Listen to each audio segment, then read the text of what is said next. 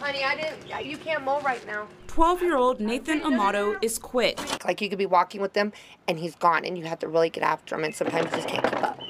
He's very fast. And he showed that Wednesday night. For the second time that they've had to look for him. Nathan's mom, Melissa Amato, says he has autism and other behavioral disorders. Around 7:45 Wednesday night, Nathan vanished. I agreed to let him go up to the park across the street here.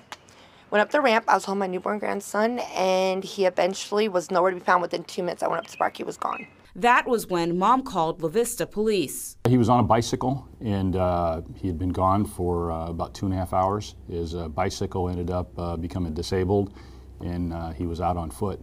Luckily, Nathan is part of a program called Project Lifesaver. He wears a tracking device. It's not GPS, but it's a radio beacon that helps first responders narrow down the missing person's location. We actually had a team that was within a block where the young man was at. So when a KETV viewer saw Nathan's photo on social media and called police, rescuers were just moments away, leading to a happy reunion with Nathan back safe at home. There's a huge sense of relief, especially for the officers that were out there on the search parties looking for somebody.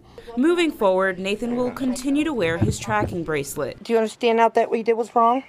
And Amato says she's working with CPS, but insists she's doing everything she can as a mother. I don't leave him alone when we're outside. It's me or my fiance when he visits me. We are always with him, but he's that quick.